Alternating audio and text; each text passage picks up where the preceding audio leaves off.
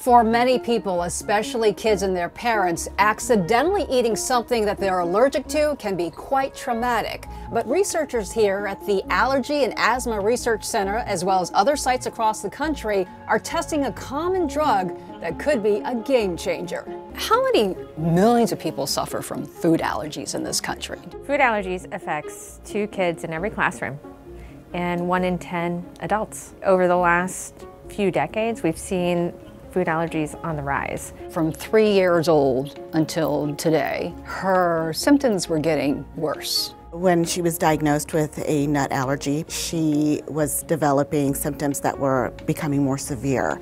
Once the doctor said, these numbers are so severe, she's anaphylactic, she needs an EpiPen. What was involved in the study? What was the treatment and how long was that treatment? Xolair is a familiar drug for our allergy community. It's been used for patients who suffer from asthma or urticaria, and it's an anti-IgE. So it actually takes the IgE antibodies out of circulation. And without those antibodies, we thought that patients who have food allergies who are exposed to the foods that they're allergic to would have no reactions to the food or less severe reactions to the food. When you're on this treatment, how often do you take it and in what amounts? It depends on your total IgE levels and your weight.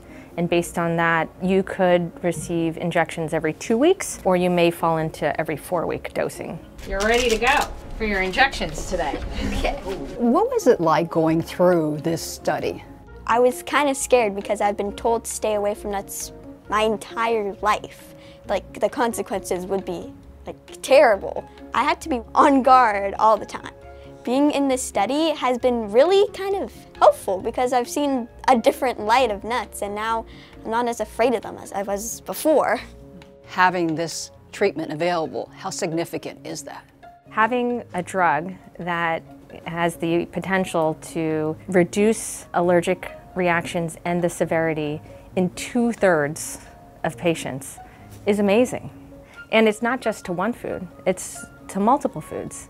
How is it to provide such hope to patients such as Annabelle who have food allergies? Oh, that's the reason I keep coming back to work every day. It's awesome to see how this changes people's lives and opens them up and relieves fear from doing activities that I think people without food allergies take for granted. You don't realize how much the anxiety kind of affects the day-to-day living of having a child with a severe nut allergy. We did what we could to protect our child from that, but she's gonna go places. She's gonna go to college.